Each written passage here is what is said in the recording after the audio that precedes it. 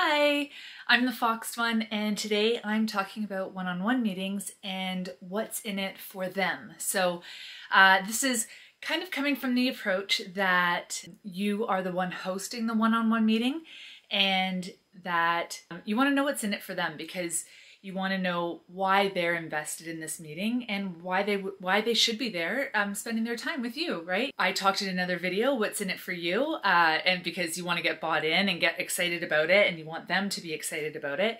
And so just as important, or if not more, what's in it for them? So the first thing that I think is very important is that, and it's the same one as the other video, stay in the loop.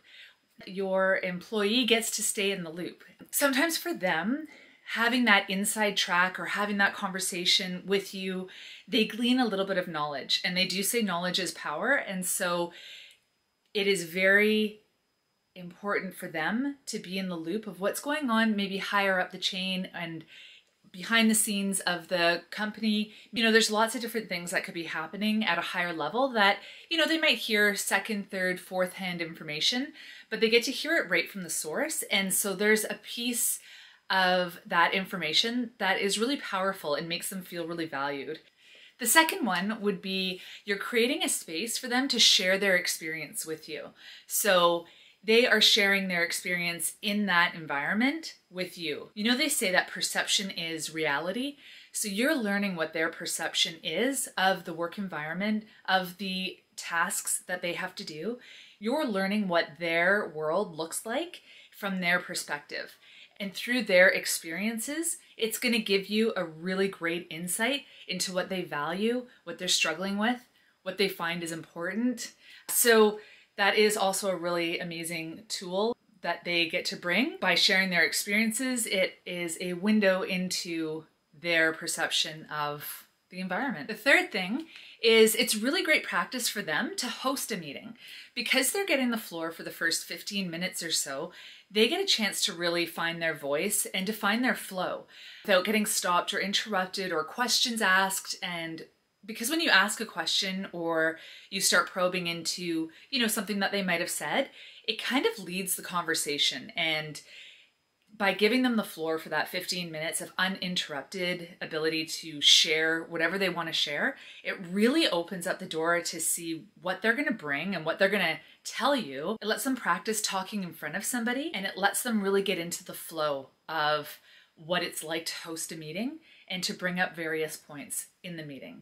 The fourth thing is that they feel important, right? They feel valued as an employee. They feel valued as a human. You're carving out time for them, and they're also carving out time for you, don't forget. So that is a really great spot for them to have that space and just have your undivided attention so they feel important in the role that they're doing. Their job matters.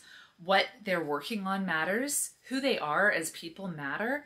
And that is going to build their self-esteem. It's going to help with retention because you're hoping that when they go and mirror that with their employees or their subordinates, it's also going to trickle down the line so that everybody in that environment has that moment where they do get to say their piece, and it is important to them. It's important to the leaders. It's important to everybody involved that everybody has a voice and that they are all heard. And last but not least, number 5, they don't have to chase you down.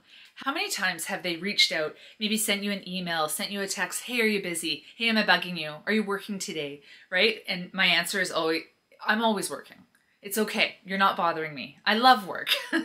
You know, share your experience. But that tells you that they're chasing you down, right? They don't have time carved out where they feel like they have the space maybe to share what they need to share or bring up any questions, or they're not really sure how to broach it. So usually what happens is they will kind of save up everything that they want to talk to you about. And hopefully when you do sit down and have your one-on-ones once a week, once every other week, whatever you decide the cadence is, they will save up those questions and those pieces of feedback for your meetings. So they use that time wisely and will save it up. So they're not trying to bother you here and there. And it's, you know, a bit of a sporadic mess. So anyway, so I hope you found that helpful.